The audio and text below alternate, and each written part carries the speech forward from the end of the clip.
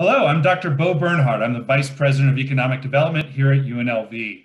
I want to start by thanking from the bottom of our academic hearts, both GoEd, the Governor's Office of Economic Development, and Switch, whose generous financial donations have led to the kinds of brainstorming you're about to see. As the proud leader of economic development for this university, I can think of no more important effort to diversify and strengthen our economy than the sports-related projects that you're about to learn about.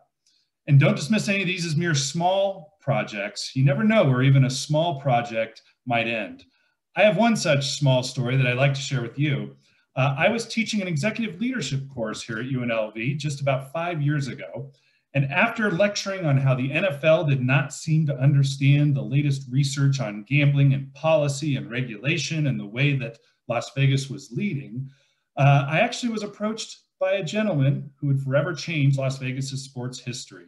He was attending my class and his name was Napoleon McCallum. He was in the class as a community relations director for Las Vegas Sands, the company that then took the football and ran with it into the end zone for the ultimate Las Vegas Raiders. But what Napoleon had to say that day was transformative. He said, "I think that what you said about the research is something that the NFL doesn't know about. Do you want to meet with the Raiders?" And I said, sure, thinking that probably wouldn't happen because researchers don't get these kinds of opportunities, but certainly want to be open to them. And sure enough, about 2 weeks later, we were at the International Gaming Institute talking research with Mark Davis, the owner of the Raiders. And when I was finished explaining how research provided answers, he asked me if I could put that into a big academic report, which as a professor, I was happy to do. We then went around and helped educate the NFL and other teams, and we knew that we had to get to 24 points, so to speak. We knew we needed 24 votes out of the 32 teams in the NFL to approve the Raiders' move from Northern California to Southern Nevada. Fast forward to 3 Marches ago, we were at the Biltmore Hotel in Phoenix, armed with that research report just in case they needed it, and they didn't because we got a text from the inside that said, yes, 31, no, 1.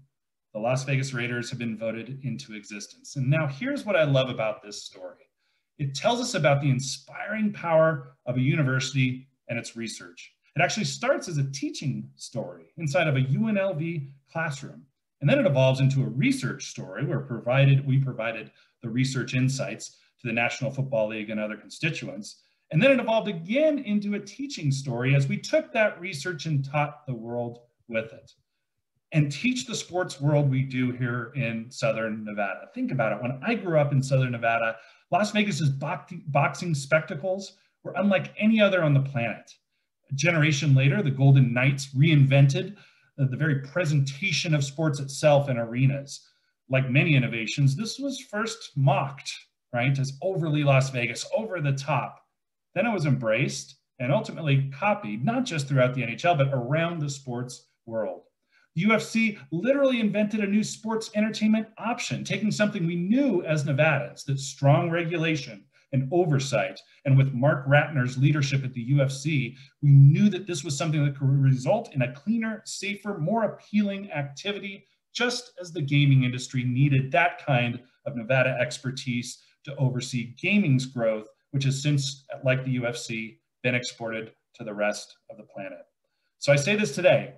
Be excited about research. Be excited about small things. Be excited about the ways in which research-based insights just might change the world. And let's move onward together. Thank you for coming.